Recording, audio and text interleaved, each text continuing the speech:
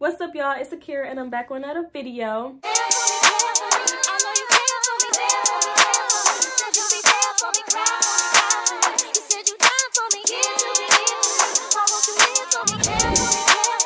So today I'm going to be talking to y'all about what it's like to work at McDonald's and like the hiring process and orientation.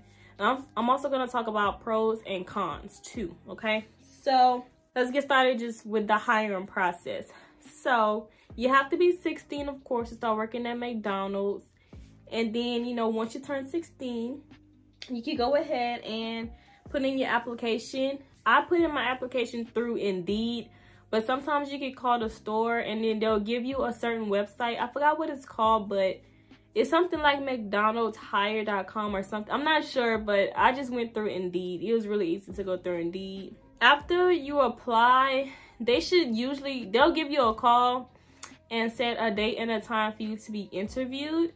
But I started working there 2 months after I turned 16. The store that I work at, I had to keep calling like twice a week just to and I would call and ask them about the status, like what's the status of my application, like has it been seen yet. They finally called me back in December. I turned 16 in October, so they called me in December and told me, well, asked me if I could come in at this time on this day for an interview. You know, I said yeah. The girl was happy.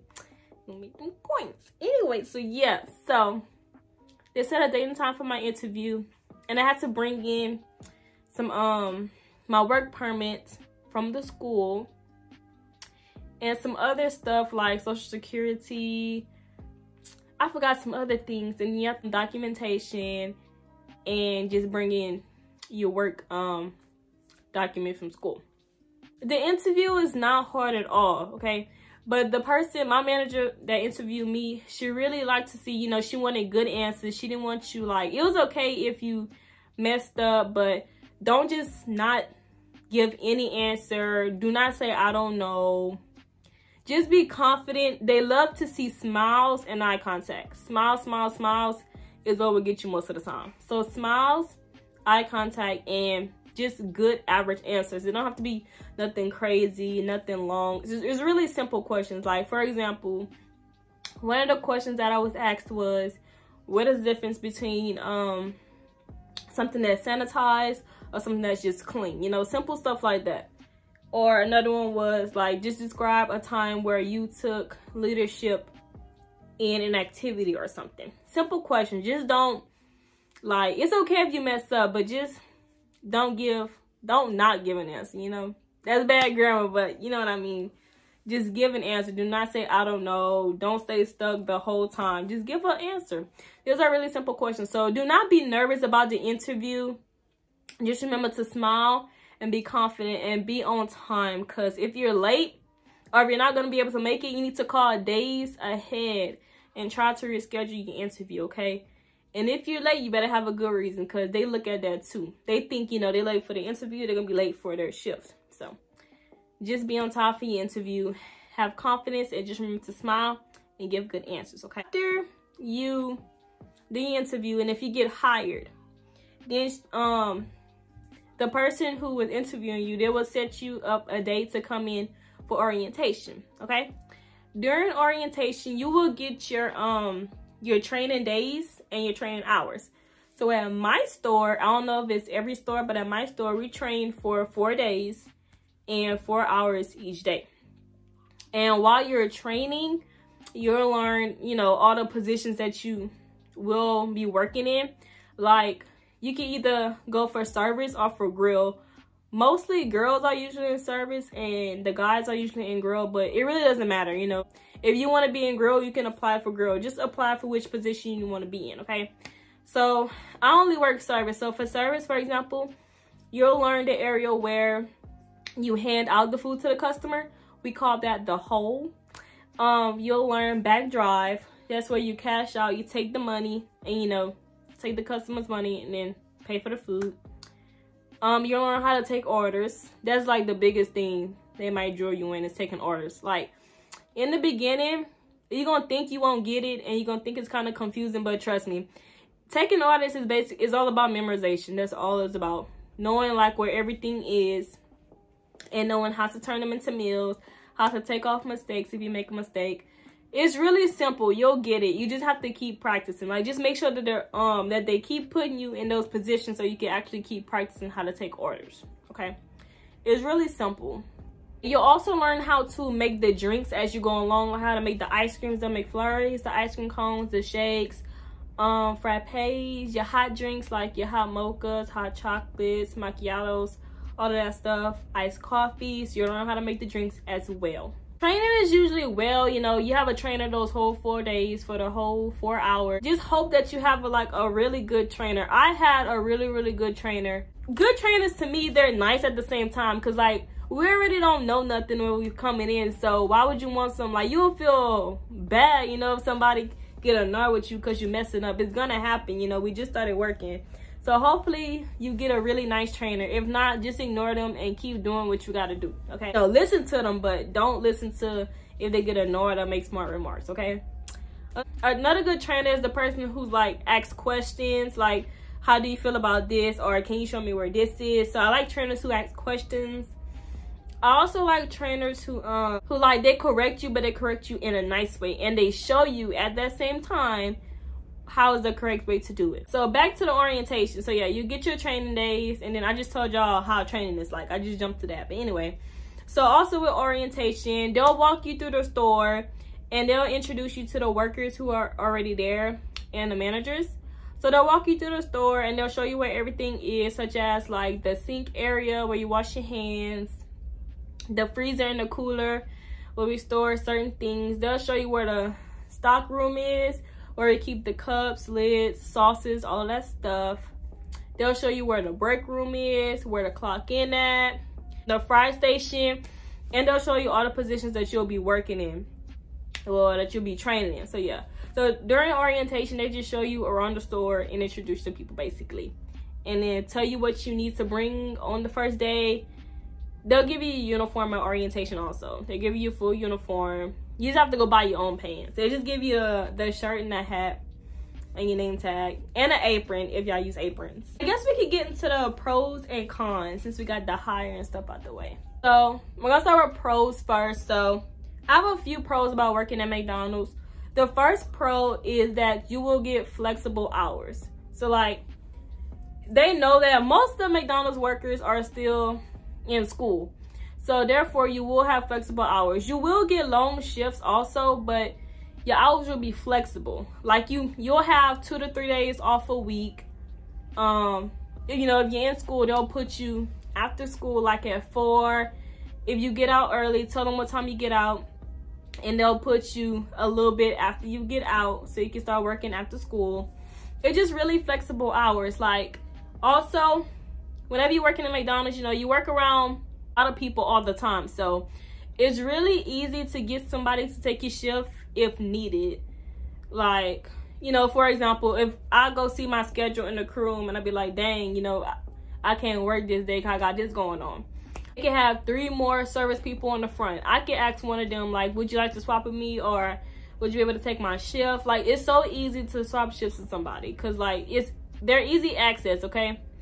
Because you almost always have almost all of them on Instagram or Snapchat, because it's most likely people that you already know, or just people that you will grow a bond with. Like, that's another pro. You will grow a bond with people, the people that you work with, because you see them like 5 days a week. It's like, it's gonna be hard not to get attached, but like, y'all just have like that connection. Like, crack jokes while y'all working to make the time go by faster. Sometimes y'all might talk about the same customers. Like, you know, y'all grow a connection. So that's another pro.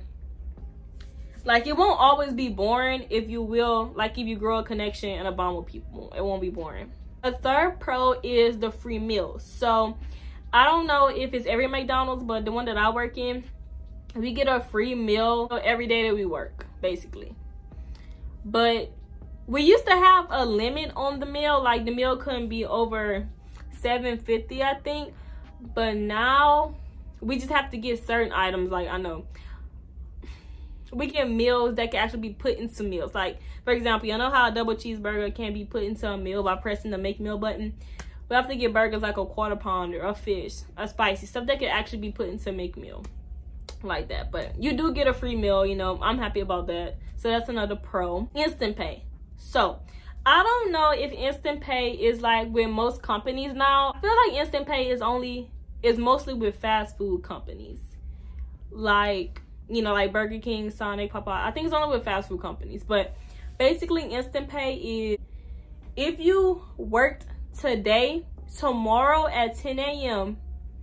it will give you a choice if you want to take out half of what you made the day before. Like, for example, if I made $60 today, tomorrow at 10 a.m. it will give me a choice to take out $30. I don't have to take it out if you don't want to, because that $30 will come out of your upcoming check. That's the only thing. That's why you don't want to use instant pay too much, because it will start to, you know, it's coming from your check. But if you really need money at that moment, that's all like instant pay. You know, you will have money the day after you work. You have an option to take out money. We're gonna move on to cons. I couldn't think of any more pros. I only have 2 cons. I couldn't think of a lot of cons either. I don't know why. The biggest con is the customer's attitude sometimes.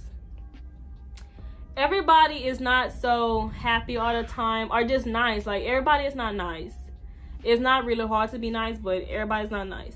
Sometimes, like, customers, they will make you mad. You just have to learn how to be patient.